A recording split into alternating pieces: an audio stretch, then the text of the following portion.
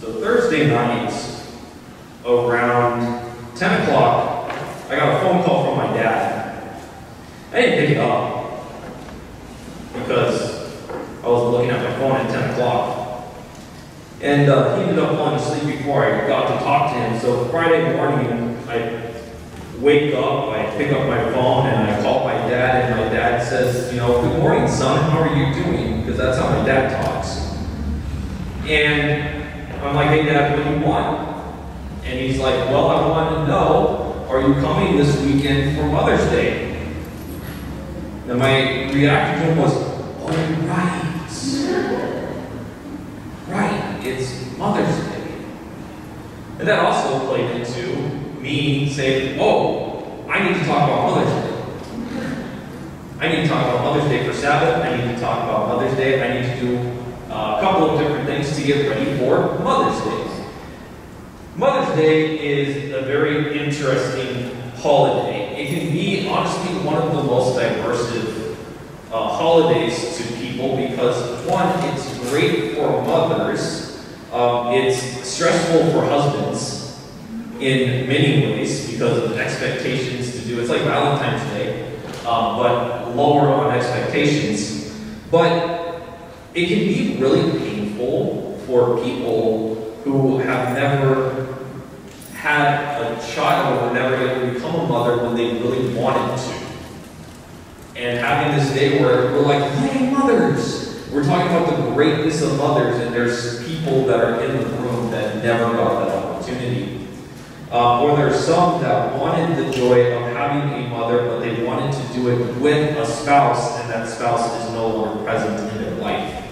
And what was going to be a blessing in their life turned out to be something that is more stressful and more taxing and sacrificing on their life than they intended.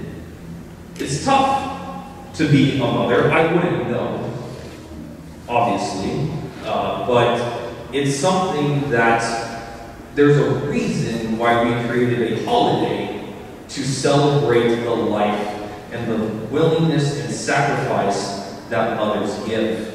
Today I want to talk about mothers. I want to look at a story in the Bible. It's an interesting story in my opinion, but it has a lot to say about women, about mothers, and what we can learn about how to be a good mother.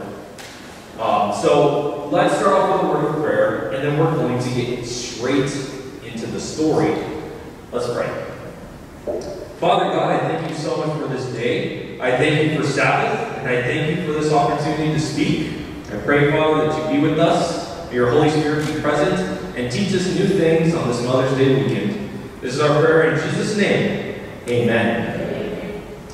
Today's story is going to take place in 1 Samuel. We're going to be looking at the story of Hannah. And some of you may be saying, "Pastor Jason, didn't you just say you're going to talk about good mothers? You just mentioned Hannah." We're going to be talking about Hannah because there's a lot to learn here. There's a lot to grasp on how Hannah's a good mother. Some of you may already know the story of Hannah, and there's some things of what Hannah chooses to do primarily at the end that is a struggle for some of us. But I want to talk about it and how we can apply it into our lives that's practical and is safe and healthy. So, let's start off with 1 Samuel chapter 1. And we're just going to start in verse 1. We're going to read through this chapter.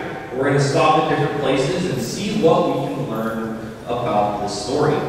So, 1 Samuel chapter 1, verse 1, it says, "Now there was a certain man of Ramathaim, Zophim, of the mountains of Ephraim, and his name was Elkanah, the son of Jeroham, the son of Elihu, the son of Tohu, the son of Zuph, an Ephraimite. And he had two wives.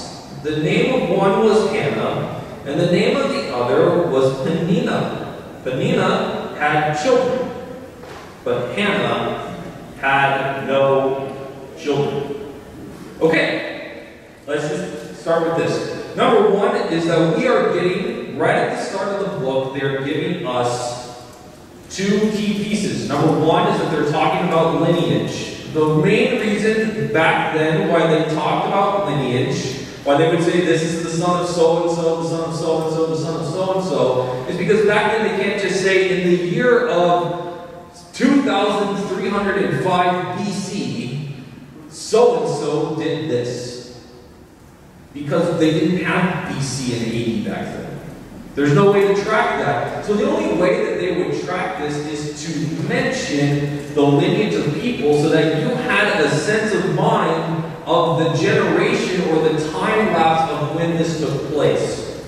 And it also helps with genealogy to know, like, this person came from a family of so-and-so. So, like, we know that Elihu, the son of Jeroham, Jeroham was the son of Elihu, who's the son of Tohu. Like, these guys go really far back, really close to the origins of the family of Joseph and his 12 brothers. Like, we have a lineage that goes all the way back to the 12 because of what they wrote here. It's not a huge expanded amount of time that we get to see of what they're mentioning. So they give us that history, and they tell us a little bit about when this is being placed by saying the names of people, and then it mentions that Hannah is the opposite of Peninnah and has no children. Having no children is a detriment, not just of the fact that Hannah wants a kid and can't have it, but we know that having a child back then was a sense of basically having an income or having a job. A wife's value was specifically based off of whether or not she could have a child.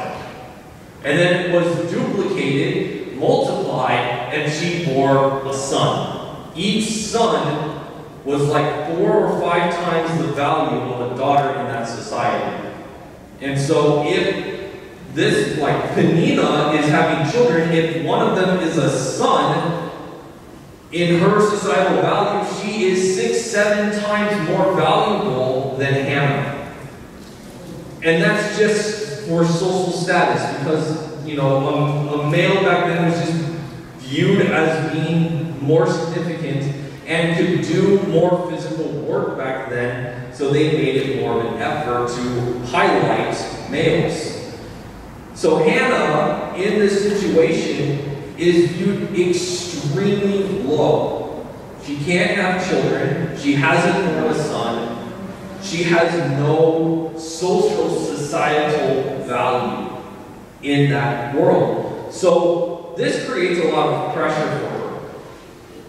Like in today's society, if you meet someone who lives with their family, has no job, and they're living there like the whole, like it creates this awkward scenario sometimes where the family's like, yo, when are you going to pick up the slack, bro? Like, when are you going to carry your own weight? When are you going to start contributing to the family? And they're like, oh, I'm sorry. I can't find a job. I can't do anything like this. That's what Hannah's in. Peninnah's, well, we're going to see it in the story, Peninnah's going to make fun of her. She's going to bully her of the fact that she can't have a kid. And, like, it's not like she's like, it's not because I'm lazy. It's not because I'm not trying. I just can't. But it's going to create some problems. Let's keep reading. Verse 3 says, this man, which is Elkanah, this is the husband, this man went up from his city yearly to worship and sacrifice to the Lord of hosts in Shiloh. Also, the 2 sons of Eli, Hophni and Phinehas. It's fun that in the same story they have Phinehas and Peninnah. That's just cool, man. Hophni and Phinehas, the priests of the Lord, were there. And whenever the time came for Elkanah to make an offering, he would give portions to Peninnah, his wife, and to all her sons and daughters. But to Hannah, he would give a double portion, for he loved Hannah, although the Lord had closed her womb. Let's stop there. Number one, we have the priest of Eli. Again, Eli as a priest. We have another one where it's mentioning Eli is mentioning his sons because it's giving us an indication of Eli and his family at that time. In the story of Samuel, and as you read through the book, Eli's kids come up into the story. Samuel ends up having kids. They show up in the story. Like, they end up in the Bible. So this is a reference just of what's already existing. It's creating a narrative of saying Samuel's not born yet. Here's Eli. Eli already has his kids. They're creating the framework and the background of the story.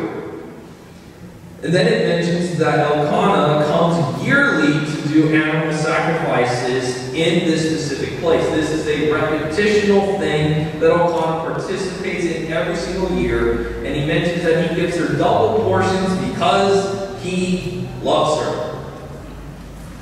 Does that mean in this story that he doesn't love Peninnah? Sadly, yeah.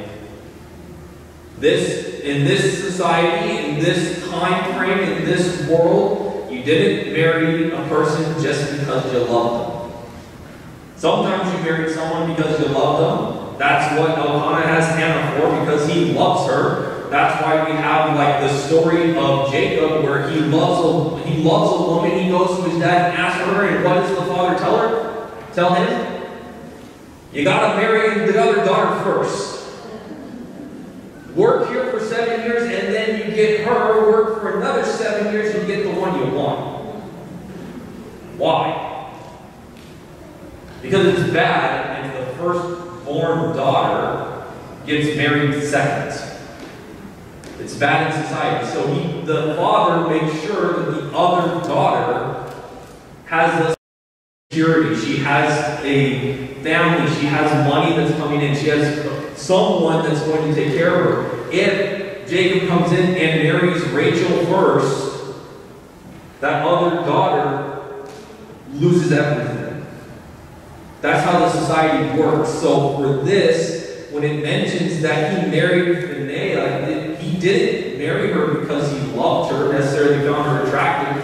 There was some sort of a social, societal system of something that made it that Elkanah needed, wanted, had to marry Peninnah. So to say, I love Hannah, there is a legitimate matrimonial love, passion that exists there for those two, but there is not the same emotion and feeling. There is a favoritism here.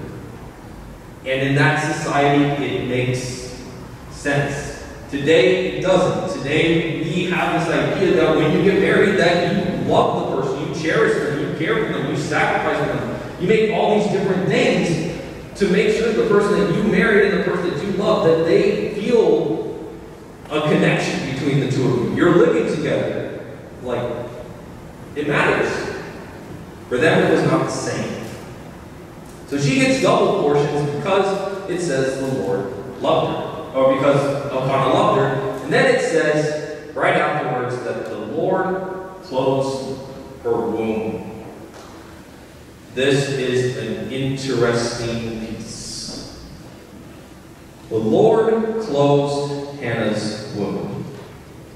There are not very many places in the Bible where God mentions that he specifically closed the person's womb. Is there anybody in the Bible that you can think of that had their womb purposely closed?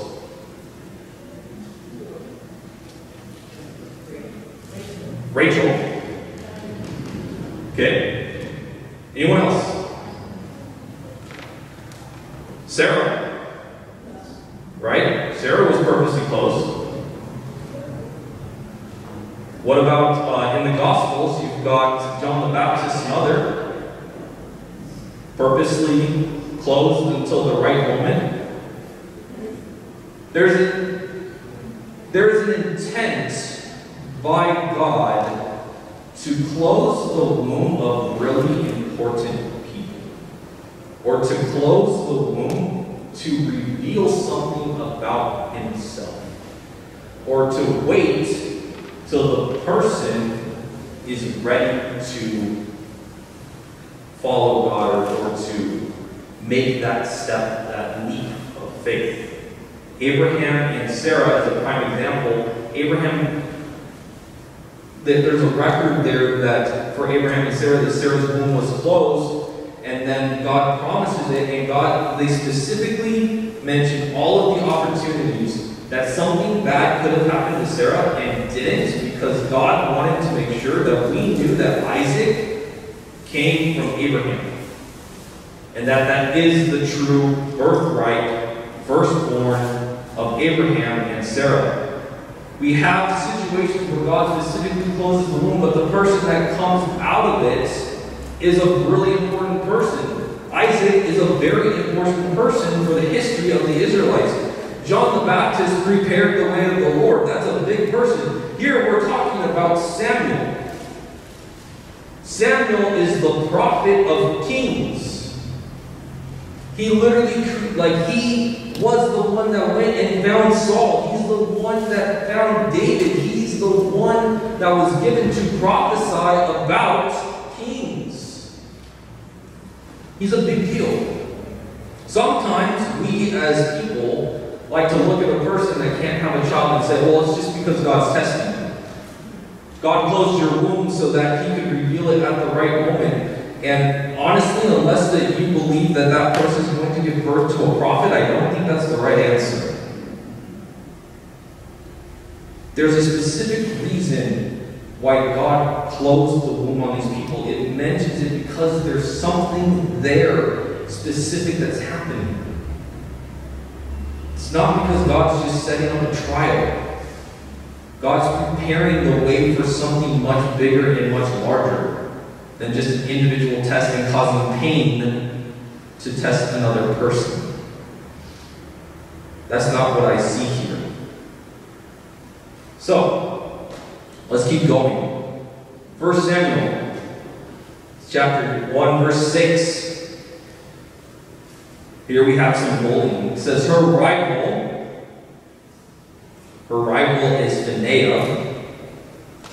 Her rival also provoked her severely to make her miserable, because the Lord had closed her womb. So it was, year by year, when she went up to the house of the Lord, that she provoked her.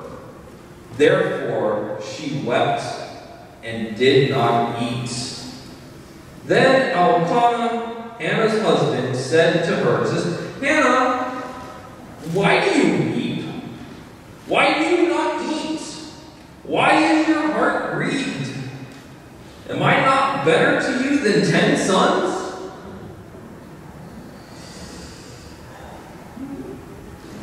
Let's be real. How many times do women have problems and men look at them like, oh, why are you crying? Right over our head. We have no clue what's going on. We have no idea what the struggle is. We just see somebody crying and say, oh, I must help. I must fix this. We have no idea how to fix it.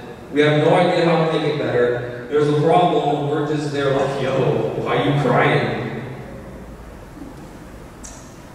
Unfortunately for Elkanah, he says one of the most insincere and ignorant questions, or like questions that he could have asked. He says, am I not better to you than 10 sons? That answer is just no. No, you're not.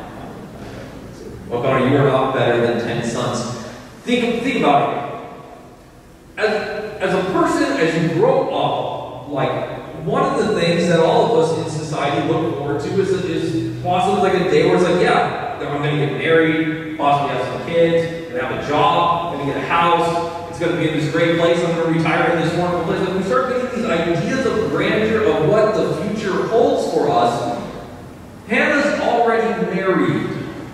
So that like check mark of happiness in the future is set. Children are not. Therefore, husband does not equate to children, especially 10.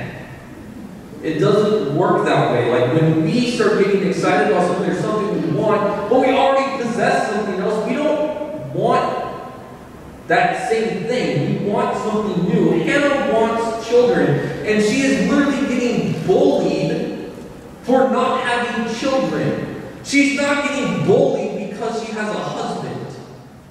She's getting bullied for not having kids. She's getting bullied by the other person who's called her rival, who has multiple sons and daughters. And she's being told every single year, every opportunity, this woman is coming up and making her life miserable. And this guy comes, like her husband just comes up and is like, yo, what's wrong? Why are you crying? Like, is he not even at home? Like, is he not even paying attention? He has no idea what Hannah is going through. And so he asks, why are you crying? But I think this is a moment that a lot of us can relate to. Many of us have rivals or bullies or people in our lives that like to make our lives miserable. They like to push us down. They like to keep us low to the ground as we can so that they can stomp us. It's tough. But Hannah can teach us something about what happens when we have bullies in our lives. But we got to keep reading. Verse 9 it says, so Hannah arose after they had finished eating and drinking in Shiloh. Eli the priest was sitting on the seat by the doorpost of the tabernacle of the Lord. And she was in bitterness of soul, and prayed to the Lord and wept in anguish. Then she made a vow and said, O Lord of hosts, if you will indeed look on the affliction of your maidservant and remember me, and not forgive your maidservant, but will give your maidservant a male child, I will give him to the Lord all the days of my life, and no razor shall be upon his head. So, Eli is nearby. Eli sees what's happening, and the priest is right there. And this woman, Hannah, just prays with everything she has. All of the sadness, all the bitterness, everything that she's experienced over the past couple of years, she cries and says, God, remember me. Do not forget about me. And then you notice it says that she asks for a male child. She asks for male because of society. It's the one thing that she wants. She says, if you give me this, I promise to give him to the Lord all the days of my life. That's a big promise. That is a huge promise to give in this moment of stress. But that's just how broken Hannah is. Hannah is so distraught by this. She's so pained. She's so grieved in her lashing out moment in this situation where she feels absolutely broken. When she calls out, she makes a huge promise. I will give him to the Lord all the days of my life. So, verse 12 says, and it happened as she continued praying before the Lord that Eli watched her mouth. Now Hannah spoke in her heart.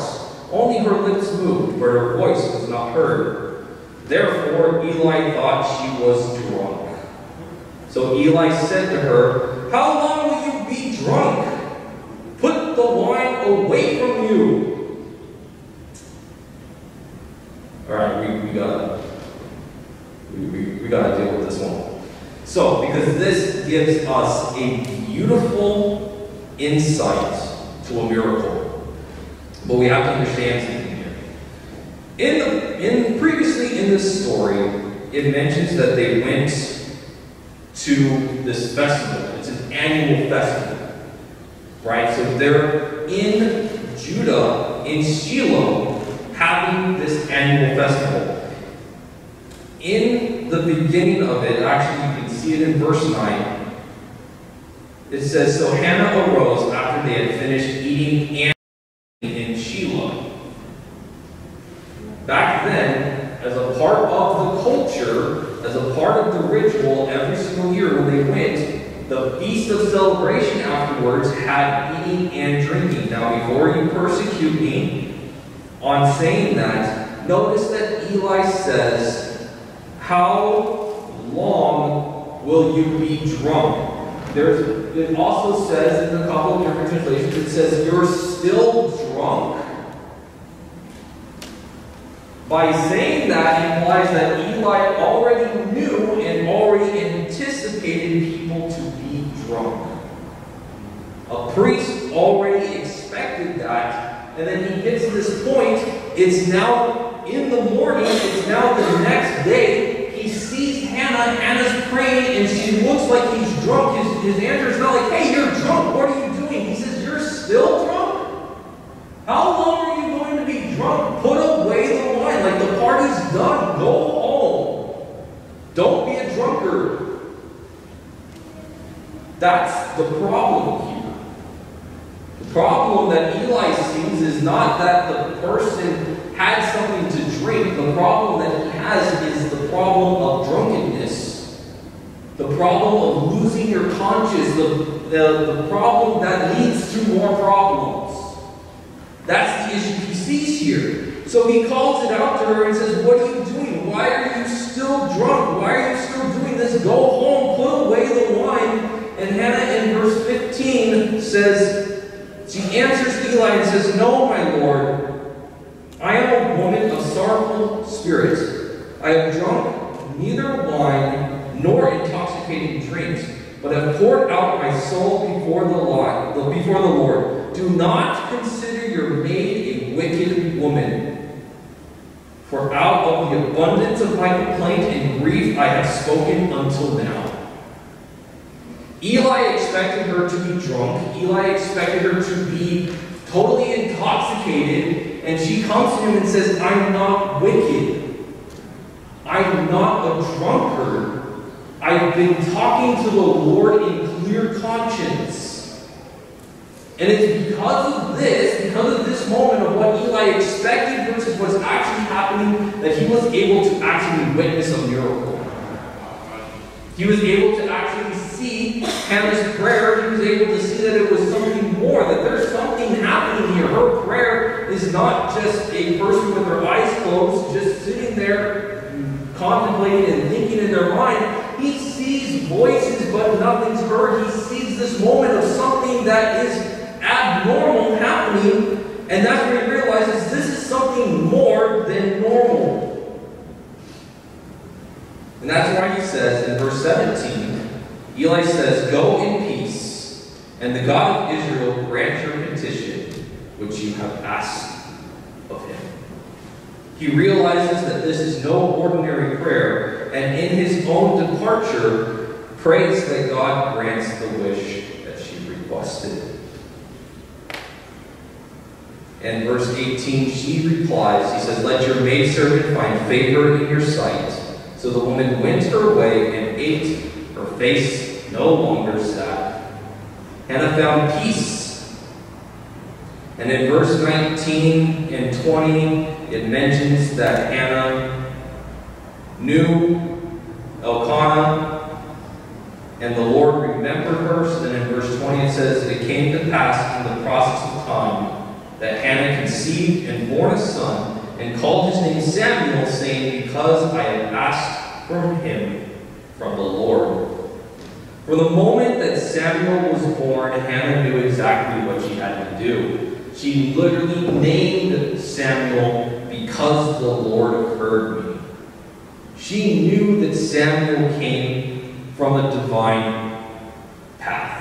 A divine influence was here that allowed for Samuel to be born. And so Hannah remembers, as the Lord remembered her, she remembers her prayer, she remembers what she had said, she remembers what she promised, and plans to fulfill it. And this is where it starts to get a little difficult for us as mothers and as parents. In verse 21 it says, "Now the man Elkanah and all his house went up to offer to the Lord the yearly sacrifice and vow. But Hannah did not go up, for she said to her husband, Not until the child is weaned, Then I will take him, that he may appear before the Lord and remain there forever. So Elkanah, her husband, said to her, do what seems best for you. Wait until you have him weaned. Only let the Lord establish his word. Then the woman stayed and nourished her son until she had weaned him. Now when she had weaned him, she took him up with her, with 3 bowls, 1 ephah of flour, and a skin of wine, and brought them to the house of the Lord in Shiloh. And the child was young. Then they slaughtered the bull, and brought the child to Eli. And she said, O my Lord, as your soul lives, my Lord, I am the woman who stood by you here, praying to the Lord. For this child I prayed, and the Lord has granted me my petition, which I asked of him. Therefore, I have lent him to the Lord. As long as he lives, he shall be lent to the Lord. So they worshipped the Lord there. This is the part where it gets a little difficult. Because we want to believe that a good parent is a person that looks after their child, that takes care of the child, and keeps them, trains them, mentors them, and Hannah just gave her child to Eli. It feels like bad parenting because she abandoned the child. She left the child at the doorsteps of the sanctuary and said, here, I have promised to give him to the Lord. Here you go. But there's something here that I want to make notice of. I mentioned before, at the closing of the womb, that there's a similarity to other stories where Jesus, or where God closes the womb of women to reveal something special, something ordinary. And one of the examples was Abraham. What did God call Abraham to do to the firstborn son? God wanted Abraham to sacrifice Isaac, to give Isaac up as a sacrifice, right? And obviously Abraham goes to the top of the mountain and tries to do it until God stops him and says, no, you have done well. You have survived my test. You survived my trial. Here, Hannah is doing something similar. She was praying for a firstborn. She was weeping for a firstborn. In her anguish, God listens and gives her the firstborn son. And here she brings her son with the pieces of an offering. It mentioned in verse 24 that she brought 3 bowls, 1 ephah of flour, and a skin of wine, and brought them to the house of the Lord in Shiloh. Those are all items that you bring for an offering and for a sacrifice. And Hannah came back with nothing. Right? She left all those pieces there at the sanctuary. She left them there for God. In this moment, Hannah, just like Abraham, is offering her only son, Samuel, as an offering, as a gift that she returns to God. It's an interesting symbolism that we can see between these two of what's going on. But her making this decision to keep the child there, to make this promise of what she said to God, is a clear sign of obedience. But there's something much bigger than the fact that she left her child there, that she gave it into the hands of Eli. One of the most important things here is that she is following the will of God, and she's doing it for the best intent of the child.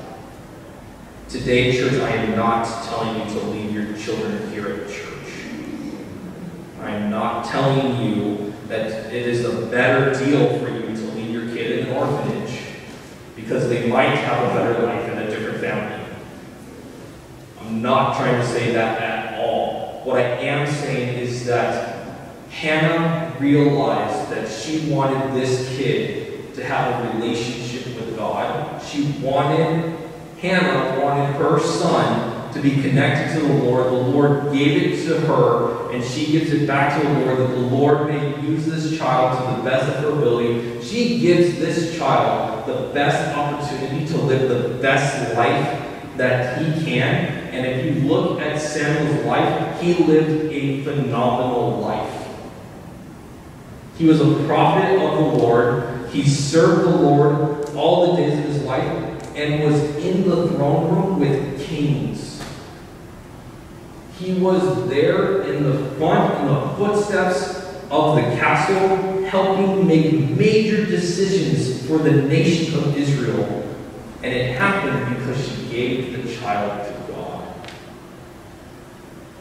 It's not that we read this story and say, oh, I must abandon my child, or I must just give it to the Lord and just leave him there. The idea here is that we train a child to have a relationship with God, that as they grow up, they have an actual connection to the Father.